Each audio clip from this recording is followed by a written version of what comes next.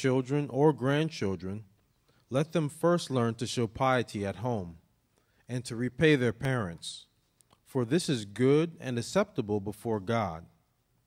Now she who is really a widow and left alone trusts in God and continues in supplications and prayers night and day. But she who lives in pleasure is dead while she lives. And these things command that they may be blameless.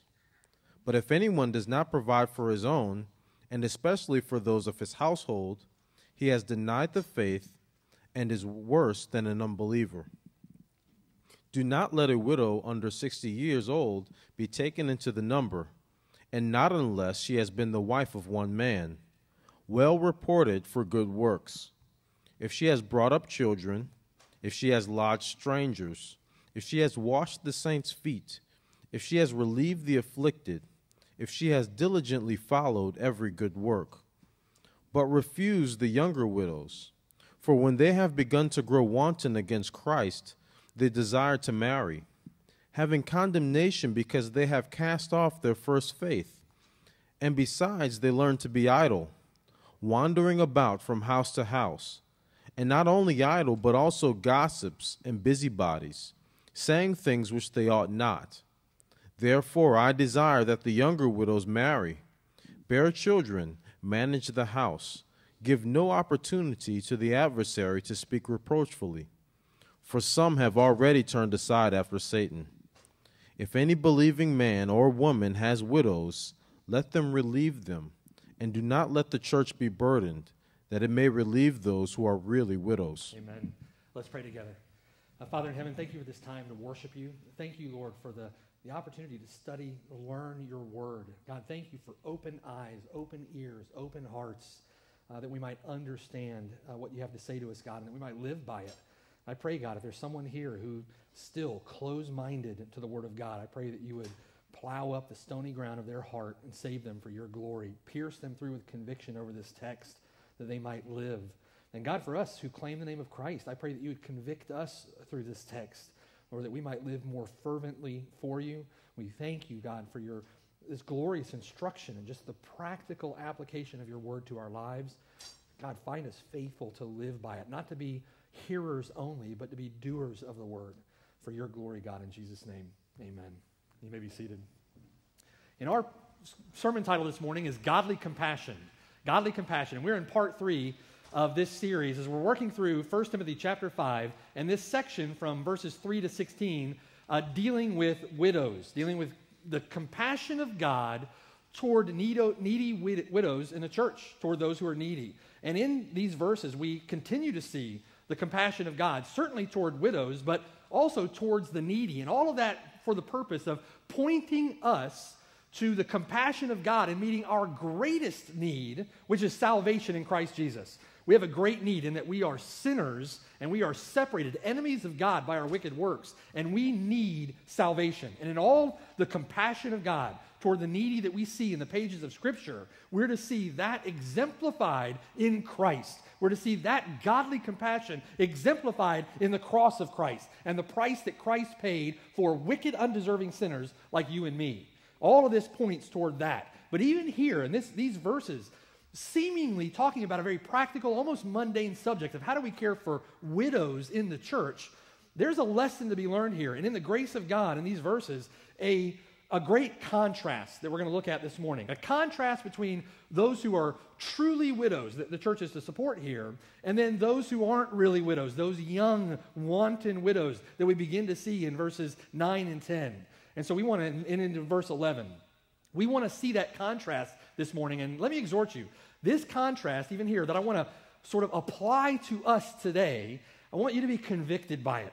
I want you to allow the Word of God through even this message to widows, the message to the church, and how to take care of needy widows in the church. We need to be convicted by this message. We need to be convicted by this contrast here. We need to take this to heart. And we began in weeks past going through this passage with point 1 from your notes, the compassion to provide. Paul says to Timothy in verse 3, honor widows who are really widows. In other words, provide for them. There are widows in the church. Then we make a distinction between those who are widows who are going to be deserving or needing support from the church, those widows that we should take in, that we should provide for financially. And in verses 4 through 8, we begin to see the two primary characteristics that distinguish those who are truly widows from those widows that would be supported by someone else. And those two characteristics begin with, one, her family circumstances. That widow who is truly a widow is left alone. She has no other resources. She has no family that can support her. She is genuinely left alone, and it is up to the church then to provide, up to the church to help. But then the second characteristic, we talked about this last week, that she must, if she's going to be truly a widow being supported by the church, she's got to have a godly character, a godly example. Her life should exemplify godliness. And we begin to see that in verses 4 through 8 with her prayer. She trusts in God, and her trust and dependence on God expresses itself in praying day and night. And then we begin, as we work through those verses, begin to see the other characteristics of this godliness in that widow's life that distinguishes her from those widows who aren't truly widows here, as it says in verse 3. All right? In a sense now, it is pastoral. We've talked about this. It is caring to apply these characteristics to those that the church is to help. It is not heartless. It is not insensitive. It's not cold to apply conditions here. It is biblical, and it is commanded to apply conditions here, and that's for a reason. It's for the good of, one, the widow. It's for the good of those godly widows. It's for the good of those young widows. It's for the good of that family that should take personal responsibility and obey the Lord in this. It is good for the church. And in all that we saw the compassion of God to pastor these widows appropriately, to pastor the church appropriately, that we make wise decisions with how we support those in need.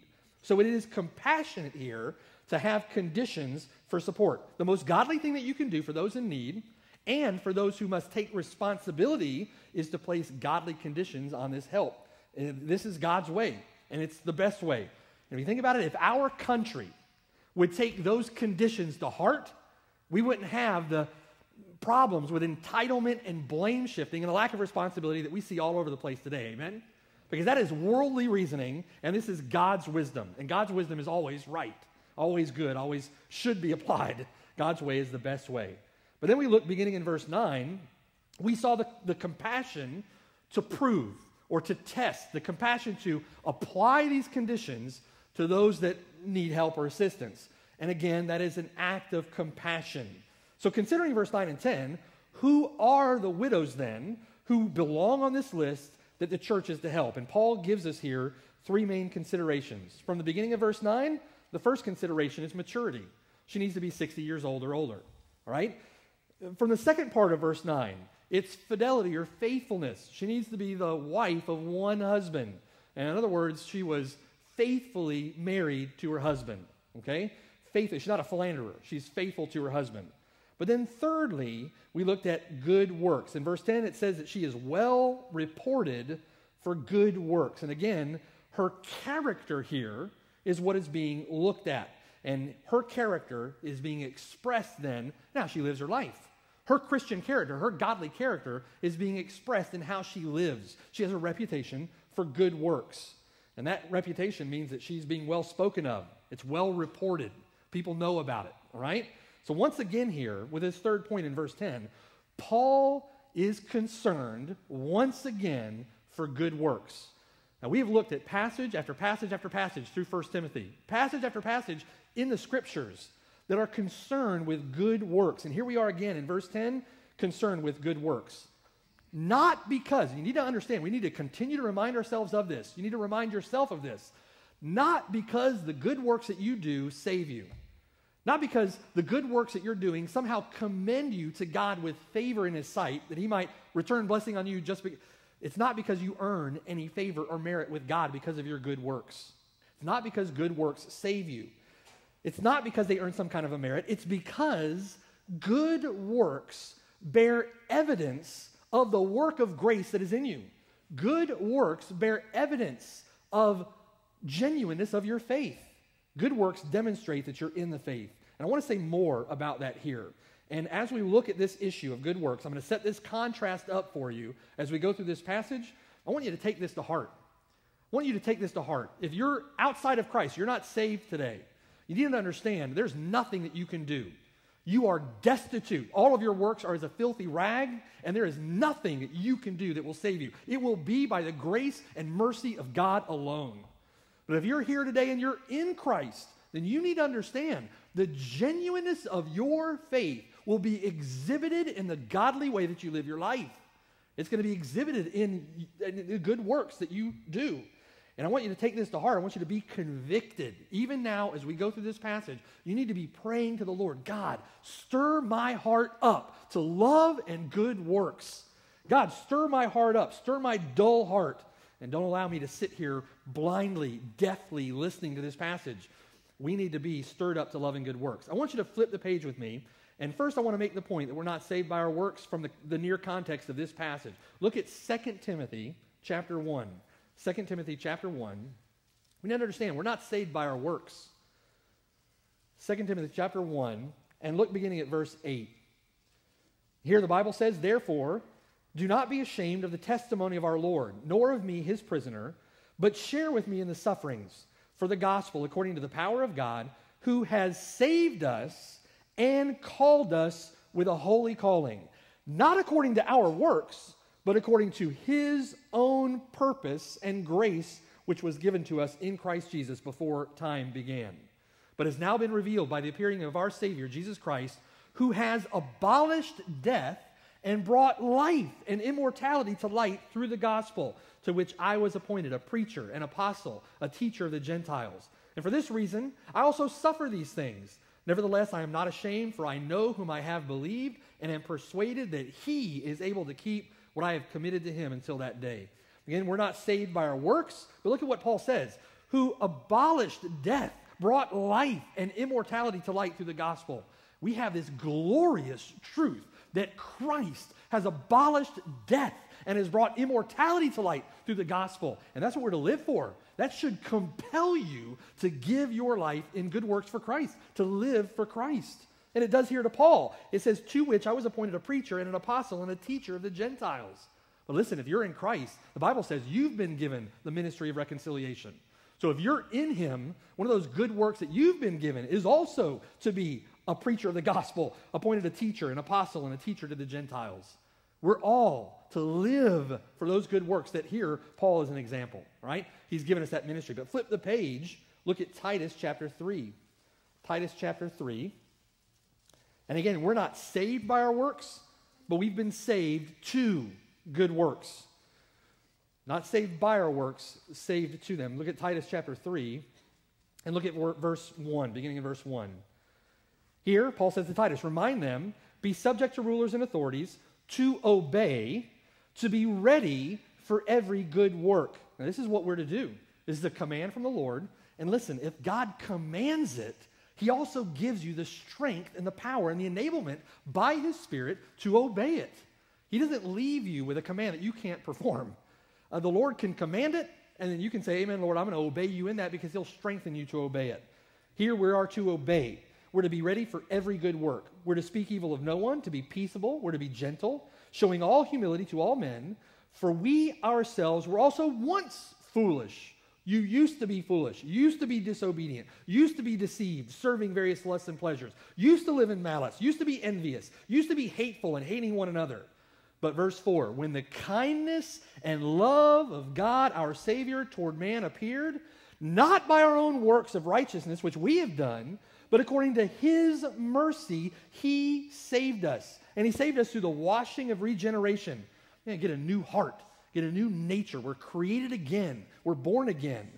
And the renewing of the Holy Spirit, whom he poured out on us abundantly through Jesus Christ our Savior, that having been justified by his grace, we should become heirs according to the hope of eternal life. Listen, this is the grace of God that appeared to us, in that in his mercy, he saves us, and then by his Spirit, according to the work of his Spirit in us, we live for him. Not by our works of righteousness, but this is the grace of God, our Savior, toward us, that we live a godly life for him. All right, so it's not by our works, but now I want you to flip the page back to the left. Look at Titus chapter 2. Titus chapter 2, and look beginning at verse 11. We're not saved by our works, but listen, this is the operative, efficacious grace of God at work in your life if you're in Christ. chapter 2, beginning in verse 11. This grace of God that brings salvation has appeared to all men, and this grace teaches us that denying ungodliness and worldly lusts, we should live soberly, righteously, and godly in the present age, looking for the blessed hope and glorious appearing of our great God and Savior, Jesus Christ, who gave himself for us that he might redeem us from every lawless deed and purify for himself his own special people, zealous for good works. That's the grace of God. It's not up to you in that sense. You must respond, but it is the grace of God at work in you that produces a life of righteousness. It is the grace of God at work in you, if you're in Christ, that produces a zeal for good works. And then the Lord commands us to good works. You see how the two fit together? It is the sovereignty of God, the grace and mercy of God, and the responsibility of man. We are to be zealous for good works. But I want you to keep your finger, put your Bible ribbon there in Titus 2. We're going to come back to it and flip back with me to 1 Timothy chapter 5. And in 1 Timothy chapter 5, here, Paul provides an example of what some of these good works are. And I want to take a look at this and begin to set up this contrast for you. This is obviously, in chapter 5, beginning in verse 10, not an exhaustive list, but it is a representative list of what good works, specifically here, these godly widows were to perform, all right? But these are for every Christian. Look at verse 10. He says here, if she has brought up children, if she has lodged strangers, if she has washed the saints' feet, if she has relieved the afflicted, if she has diligently followed every good work. Now, it begins here the list with if she's brought up children. It's not that she's able to bear children, mind you, right? That would negate the barren widow, and it doesn't do that. It's that she can raise children, and specifically here in the nurture and admonition of the Lord. Now, that involves instruction, it involves care, it involves discipline. A godly mother has to use all those resources in raising children. And here, this godly widow is to show that she has brought up children in the faith. One, in a very specific way here, it's if she had children at all. Similar to the qualification for elders in chapter 3, where it says if they have children, those children are to be obedient, faithful children, all right? And here, secondly, it's important that she, as a woman in the church, is to embrace her role as mother. In this day and age, we see the contrast of that, where moms forsake their children for other pursuits. They forsake the role of raising up godly offspring, like the Bible says, and they forsake that God-given role for something altogether different, all right? Here the scripture says she has embraced her role, if she has brought up children, okay? But secondly here, he says, if she, this godly widow, has lodged strangers. This is speaking of hospitality. Now, hospitality in this day and age was very important. If you could imagine, the Jews at this time were dispersed all over the place. They lost their family, lost their job. They lost everything. They gave up everything for Christ.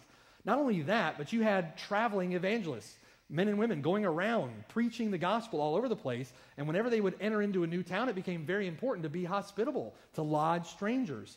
And so these godly widows should have, with their lives, demonstrated that kind of hospitality.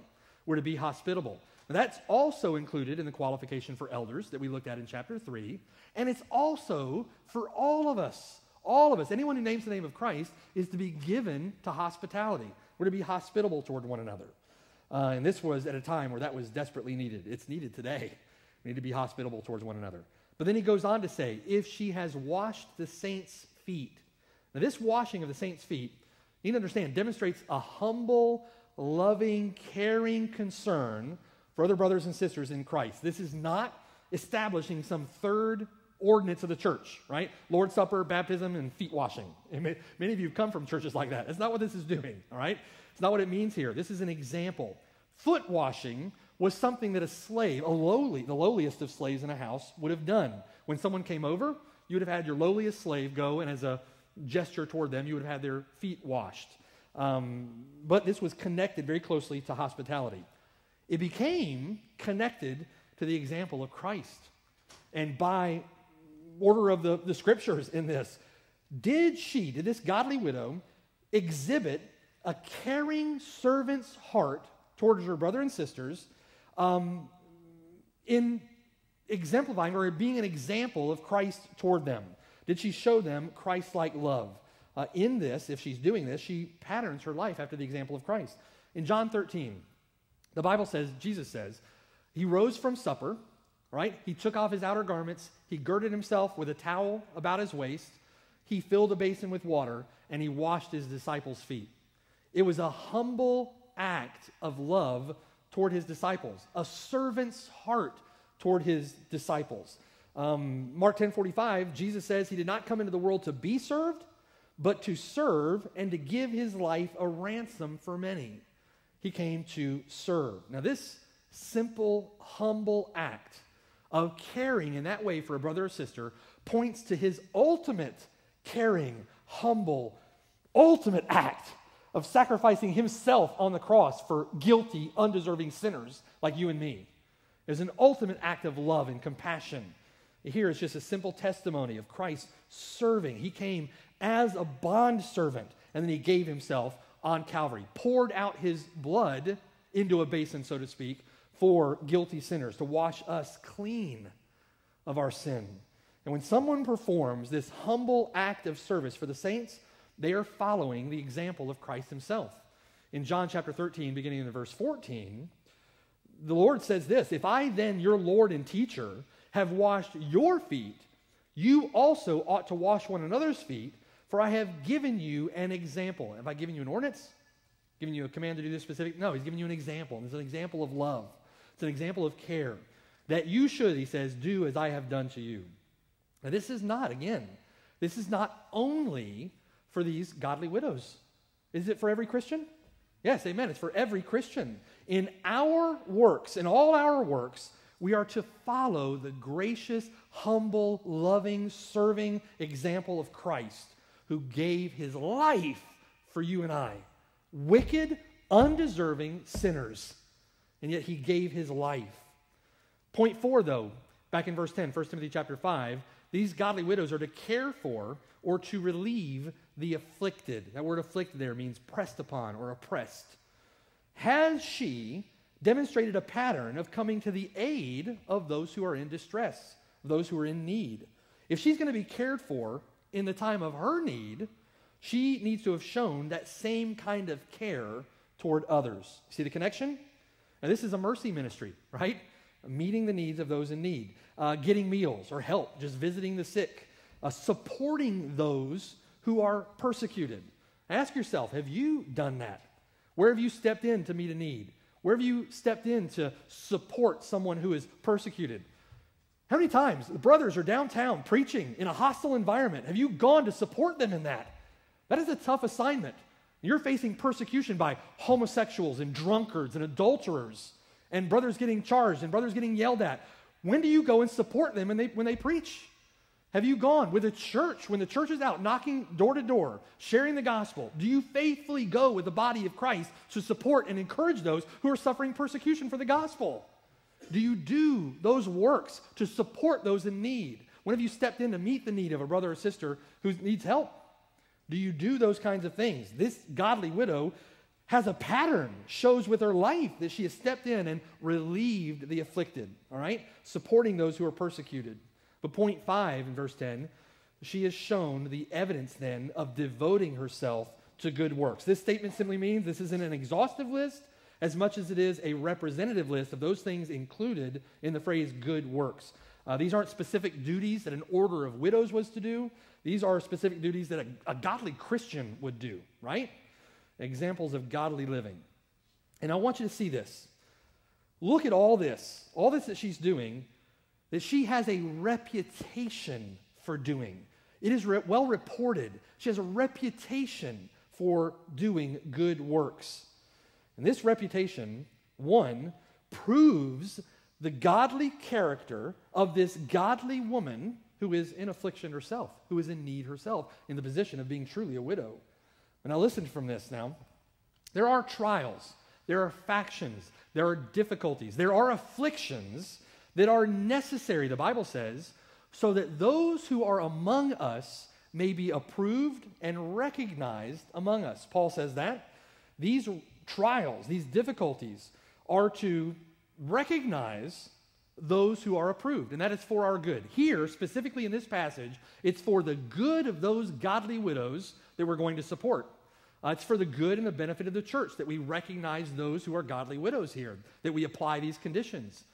Apply that now to the church as a whole. This is good. These afflictions, these difficulties, these trials, necessary and good for us so that those who are approved may be recognized among us, right? That's what the Bible says, and that's what's dictated to us from the Word of God.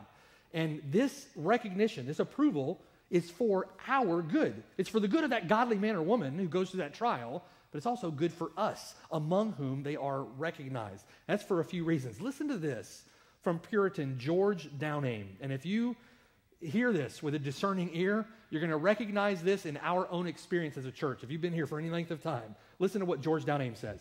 He says, our afflictions are profitable. Our afflictions are profitable as they pluck us from false-hearted parasites who, like the ivy, cling about us to suck our sap and to make themselves fat with our spoil, and to discover our true friends, who are hardly discerned from the other till this time of trial. Now think about it for a moment. He goes on to say, a friend cannot be known in prosperity, and an enemy cannot be hidden in adversity. You want to know who your friends are? Go through a difficult trial. You'll find out who your friends are. You want to know who your friends are? Go through a time of need, a time of oppression, a time of persecution, and you find out quick who your friends are. And those that suck our sap, who cling about us, who make themselves fat with our spoil, don't stand the test of time. They won't be here. They are a friend in name only. It's the friend who sticks with you. The Bible says, a friend loves at all times, and a brother is born for adversity. That's Proverbs 17:17. Are you that kind of friend? This godly widow here, specifically in this context, was that kind of friend who gave herself to meet needs, gave herself to support those in affliction, and she had a reputation for doing it. This was a part of her life. Would you be proven and recognized among us when the trial comes? When the heat of God's refining fire comes on you in a time of difficulty, will you be approved? Will you be recognized among us? That time will come, right? Yeah, we've known that. That time will come. So one, this reputation proves the godly character of this godly woman. But number two, what was it about these women that at age 60, they had a reputation of good works? I don't want this point to be passed on us. What was it about these godly women that when it came to age 60, they had a reputation of good works? Here it is. It was that they didn't wait until age 60 to begin living a life of good works. By the time they reached 60, they had a reputation of it. They were well known for it. This was the work of their entire Christian life, and it gave them this reputation. Let me ask you, what is your reputation? And don't let this just pass over you. I want you to be convicted. I want you to understand what the Word of God says to us and examine yourselves rightly according to the Word of God. What is your reputation when it comes to serving the Lord? What's your reputation when it comes to living for Him? What's your reputation around here? Are you fervently and faithfully living for the Lord? What's your reputation?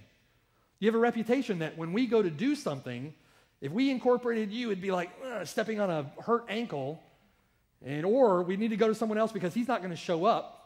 What is your reputation? Are you approved among us? Are you approved in this sense, like this godly widow? Do you have a reputation for good works? Now, flip back to Titus chapter 2.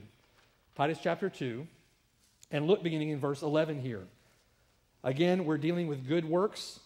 And in verse 11, the Bible says, for the grace of God that brings salvation has appeared to all men, teaching us that denying ungodliness and worldly lusts, we should live soberly, righteously, and godly in the present age, looking for the blessed hope and glorious appearing of our great God and Savior Jesus Christ, verse 14, and I want you to focus in here, who gave himself for us that he might redeem us from every lawless deed and purify for himself his own special people, what? Zealous for good works. All right, now let's look specifically here at this last verse, verse 14.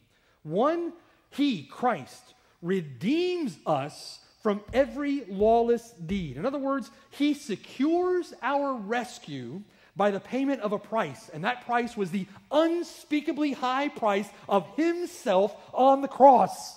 The Son of God, the Lord of glory, who shed his blood for wicked, undeserving sinners like you and like me. He gave himself, his life, stepped down out of glory to secure redemption for you, to secure redemption for me. He redeemed us by the payment of that price from the penalty of our sin that you rightly deserve to pay yourself, from the penalty of our sin, but also from the power of sin in our lives. He redeemed us from the power of sin. Now, has he done that from you? For you? Do you have victory over the power of sin in your life? Has the Lord given himself on the cross to secure that for you? If you've repented and you believe the gospel, you are turning from sin. You have turned from your sin, from living life for yourself, and you are beginning a life of holiness and righteous living for God, zealous for good works. If you haven't turned that way, and you're not living zealously for good works, serving the Lord with all your heart, soul, mind, and strength, then you've not been given that.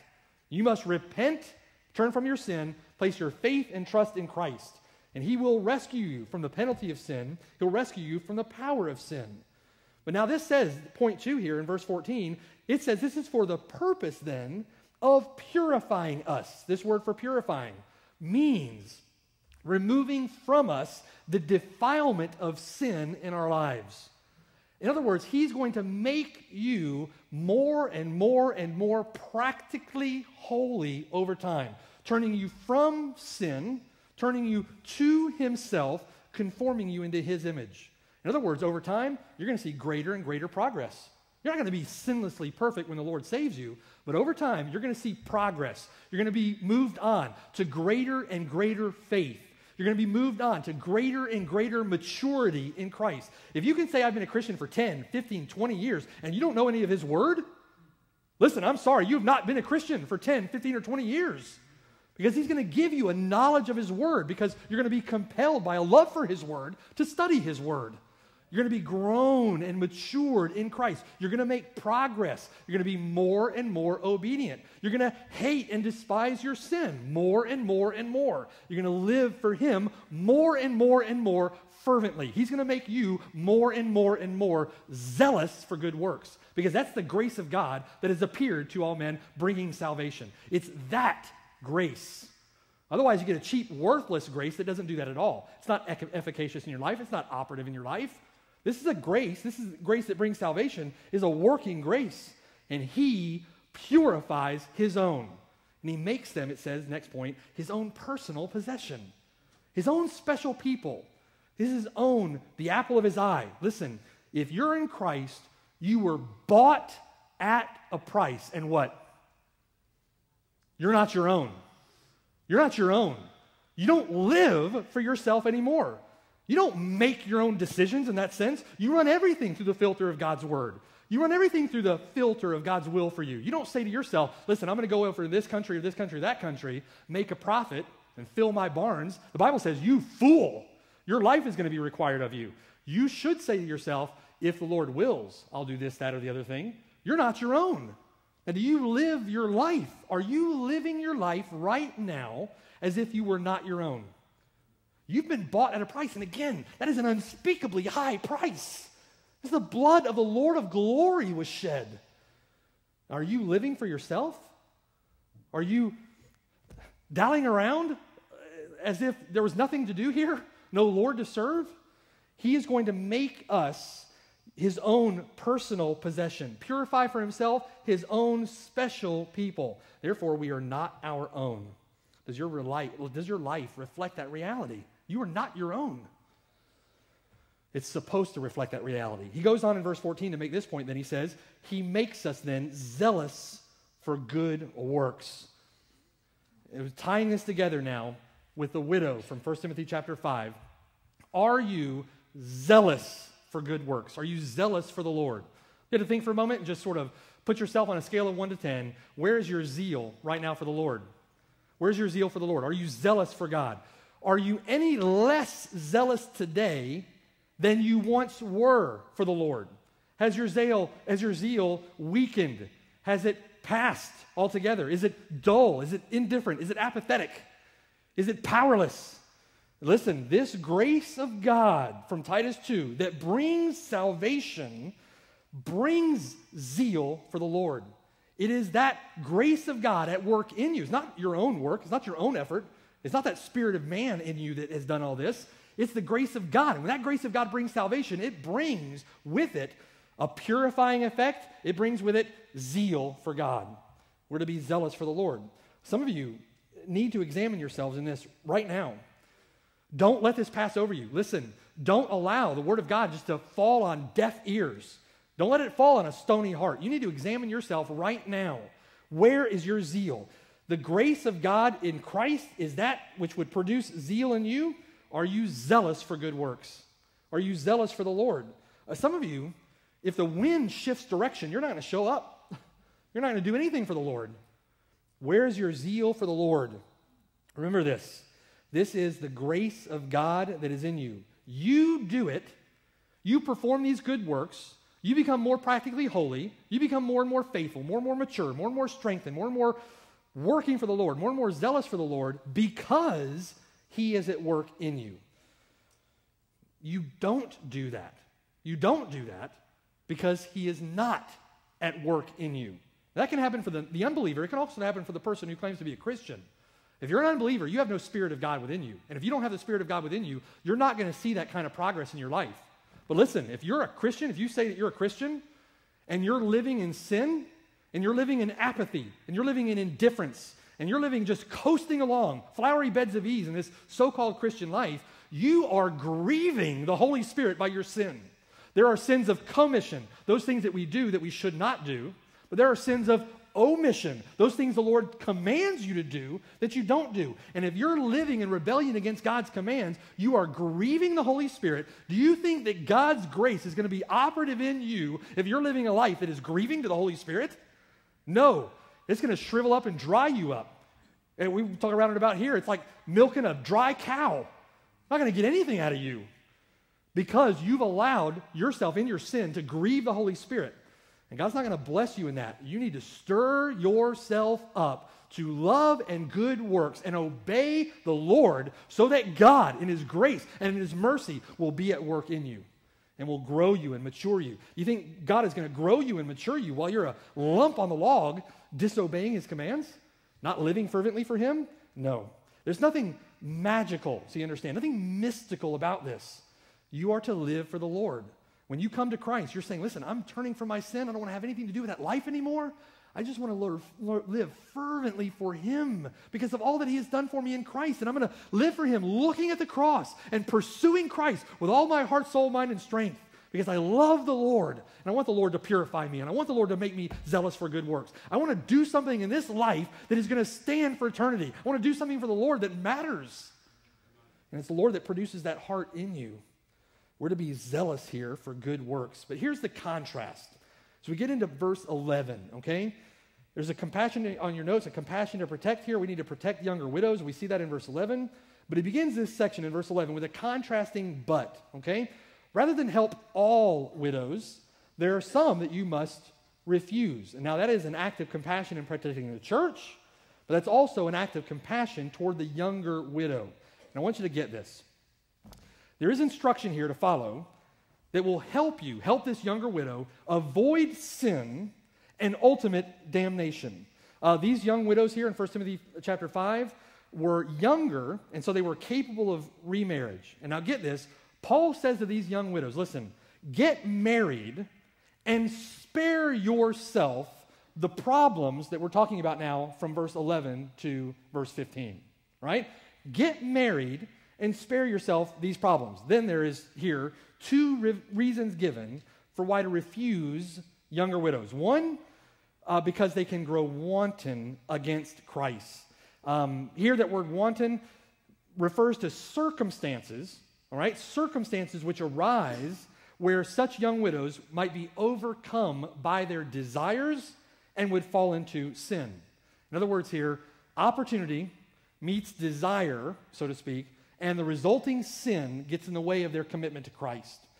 At the end of verse 12, these younger widows, it says, having condemnation because they have cast off their first faith. That word there for faith at the end of verse 12 can also mean pledge or vow. Doesn't mean they lose their salvation. Doesn't mean that that's a possibility if they're in Christ. But they cast off their vow. They cast off their pledge. Now, what would have happened at this day and age would be this. If the widow was coming in and she was going to receive full support from the church, it was very likely, it was appropriate even, that she, like Anna, right, would have pledged herself or vowed herself, committed herself fully to service in the church. What Paul is saying here is, listen, there are circumstantial temptations, even characteristics about younger widows that would cause them or compel them to desire to marry. It's interesting there, it's not a desire for sexual immorality. It's a desire to marry. Marry's not a bad thing. But it is when you have vowed yourself, committed yourself to the church, and now you're breaking your vow. You're breaking your pledge. So to avoid this great sin, Paul says, gives them a very practical instruction. To avoid all this sin that's going to come in verses 11 through verse 15, Paul basically says, listen, get married. Get married. He addresses their circumstances in order to protect them from falling into sin. All right? This is, again, interesting, and I want you to see this connection. This is compassionate protection for the younger widow and compassionate protection for the church that the younger widow gets married. It protects her purity. As she may, if she had given that vow and now desires to get married or grows wanton against Christ, there's the potential there that she could become resentful, bitter, maybe even hostile, certainly unhappy, right? This is all a protection for that. Her desire for a husband might make her extremely susceptible to temptation when she has pledged or vowed herself to work in the church, and she'd be at severe risk of incurring condemnation here. And she would be abandoning, it says verse 12, her commitment to Christ, her vow. But now listen to this.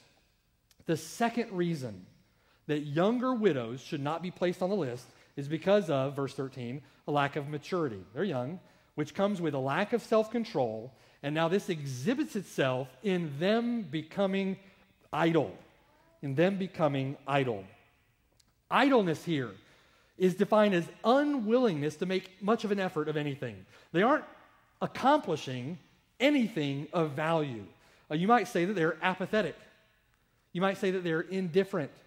They're not doing anything they're supposed to do. Now, how much does that describe? To what degree does that describe your Christian life? Would you say that you are apathetic, indifferent, not doing anything of any value for the Lord? Where is your zeal? Where's your heart for the kingdom? Where's your heart for the lost?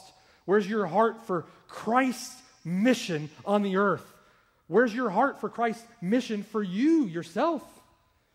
It doesn't stop here, so you know. It doesn't stop with idleness. Idleness tends to produce gossiping busybodies. It says this in chapter 5 here again. Listen, for the Christian, we see it in the widow.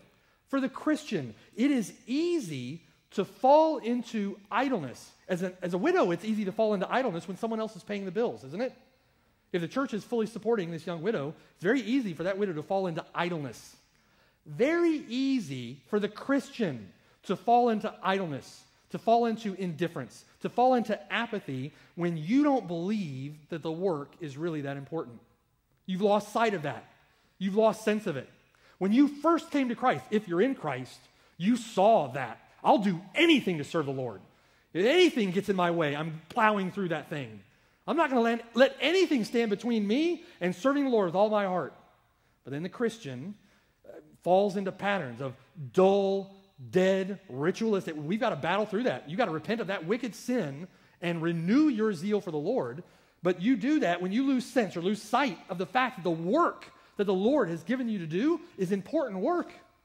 The Christian can fall into idleness or apathy or indifference or sloth when you don't really believe that the work is necessary.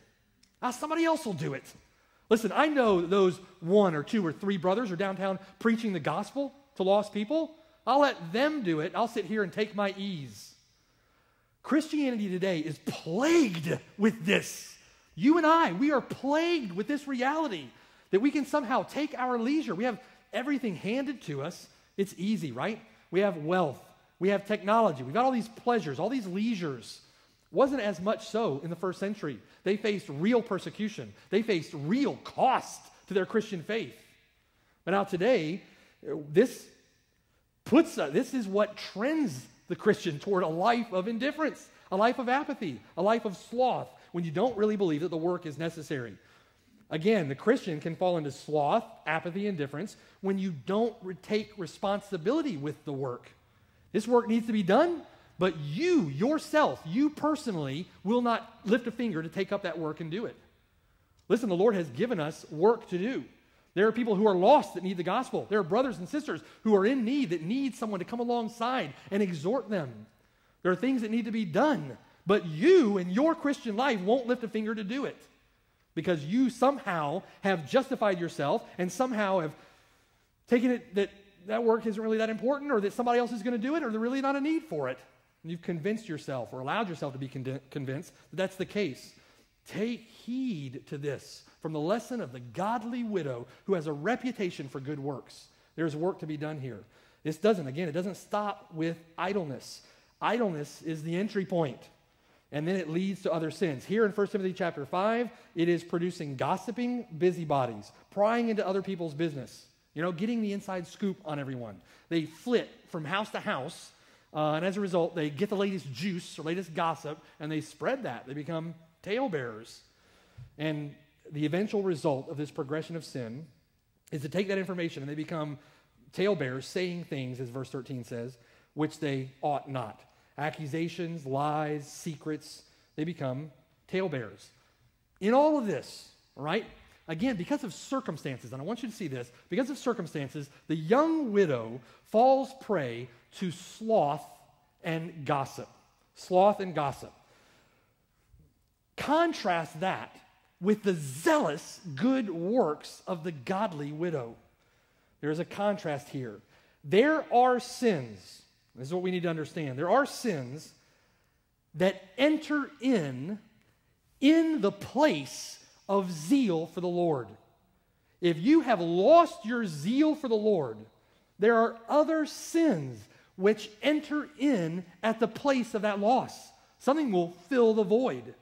If you are indifferent, if you are apathetic, you are idle, you become slothful in your zeal for the Lord, there are other sins which will enter in place of that. Enter in sloth. You have no zeal for His Word? You have no zeal for evangelism? You have no zeal for good works? You have no zeal to love fervently your brother and sister? You have no zeal for fellowship?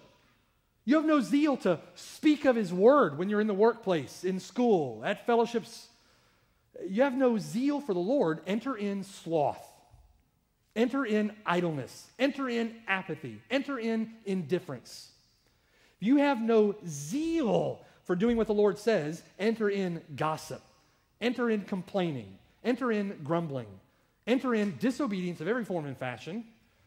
And listen, this will wreak devastation on your Christian life. Idleness here and gossip are serious sins. Gossip is considered one of the 7 deadly sins in the ancient tradition of the church. Serious sins. Idleness will destroy your soul. If you become idle in your Christian life and you stop fervently serving the Lord, enter in indifference, enter in apathy, enter in one day hell. It will destroy, idleness will destroy every practical form of godliness in your life. If you are idle, then out goes godliness. If you are idle, then out goes zeal. If you are idle, then out goes fervor, out goes passion, out goes love, out goes thankfulness. It will destroy every form of practical godliness. Idleness will lead to a cold, dead heart. And examine yourself in this morning. Don't let this pass over you. Are you any less zealous today than when you first came to the Lord? Where is your zeal for the Lord this morning? Do you have a cold, dead, what has become moralistic or ritualistic heart toward Christ? Are you less zealous for the Lord? Philip Graham Ryken says this. He says, an idle person loses his or her zeal for God, for work, and finally for life itself. Are you any less zealous today than at any other point in your Christian life? Repent and get to work. Repent, turn from that zeal. Stir yourself up to loving good works, get that zeal back. Now, in the same way, right, that Paul says to Timothy, gives very practical instructions related to the circumstances for young widows, it's not magical. It's not mystical. He says, listen, young widows are susceptible to this, so I tell you what, they need to get married, right? They need to get married. Getting married keeps them from idleness. It's a protection to them. It's not magical or mystical. Just get them married. They'll be busy as homemakers at home. They're going to be loving their husband. They're going to be doing what the Lord wants them to do, and that's a protection to them. So for you, listen, you indifferent, you apathetic, you slothful Christian, listen to me. Get to work. Get to work. This is not magical. This is not mystical. If you've lost zeal for the Lord right now, you're going through the motions of a presumed Christianity. You're just coming to church, taking up airspace in a church week in and week out, and you're not living fervently and zealously for Him, obeying His commands, living like your life is meant for eternity for Him, that you're not your own. If you're not living that way, then let me give you a very practical concern, a very practical change in your circumstances to help protect you from the devastating effects of that sin. Here it is. Ready? Get to work. Get to work. Stir up yourself to loving good works. You get out there and serve the Lord with a fervent heart, and that idleness, that apathy, that indifference, that sloth, all those wicked sins will go out the window. You do what the Lord says, and the Lord will bless you in that work and will create in you a zeal for good works. But He's not going to do that when you're disobedient and grieving the Spirit. Get to work. Just like that young widow, get married. I don't want to get married. Get to work. I don't want to go evangelize. Listen, get to work. This sin will destroy your Christian life. And it'll be, for you, for the rest of your life, like milking a dry cow. You got to get to work. Is it because that work saves you? No. Is that work earning you some kind of merit with God? No. That work is for your good. It's so that the Lord will bless you and sanctify you and mature you and strengthen you. It's for His kingdom. It's for the name of Christ. Only one life will soon be passed. Only what's done for Christ will last. You want to get that idleness, that apathy, that indifference. You want to get rid of that wicked sin and get to work. And depend on the Lord in all of it. Listen, you cannot do it in your own strength. It doesn't make it any more magical, any more mystical. So don't misinterpret what I'm saying here. When you determine to get the work from the Lord, you can take it to the bank that you've got the Lord there empowering you and enabling you to do that work if you're in Christ and have the Spirit. Turn from your sin.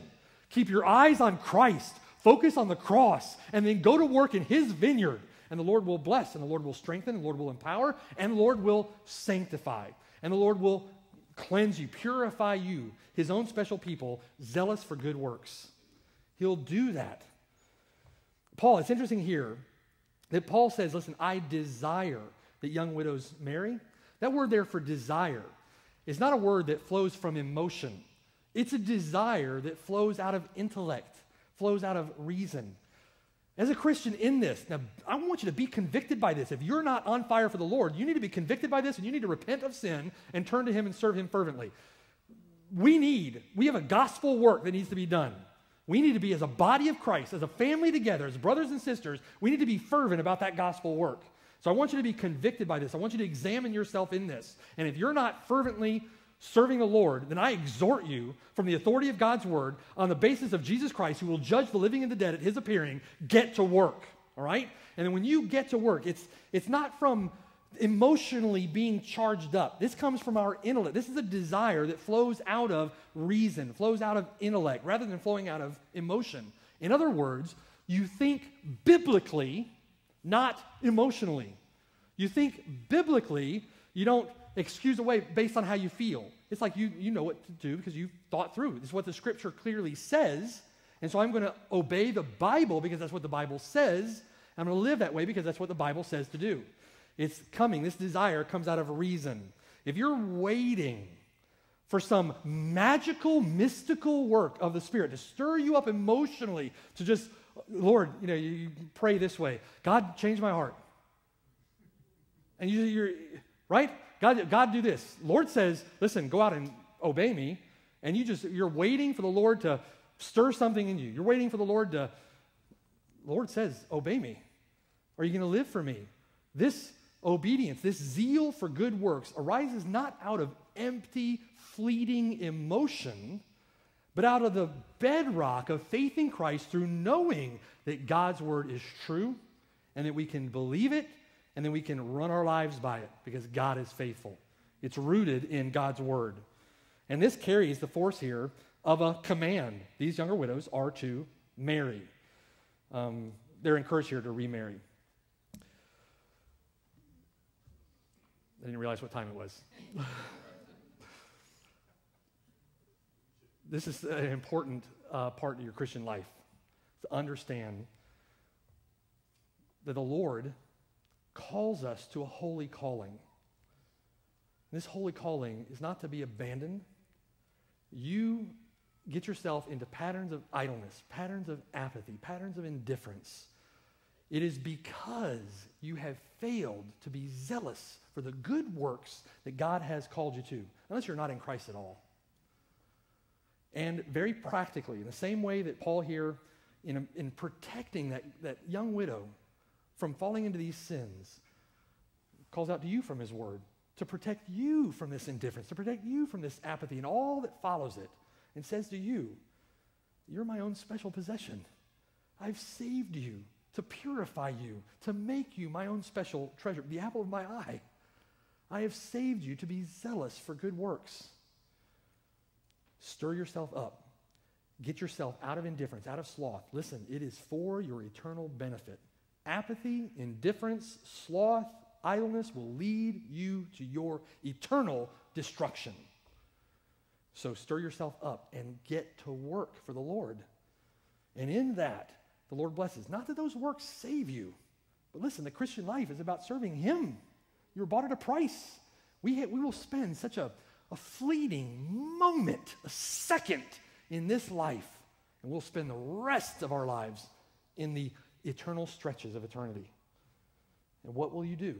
How will you live? Let's pray. Father in heaven, God, thank you for this time together. Thank you for just practical instruction from your word. God, praise you, God, and thank you that in your great wisdom, God, that you have put these protections in place.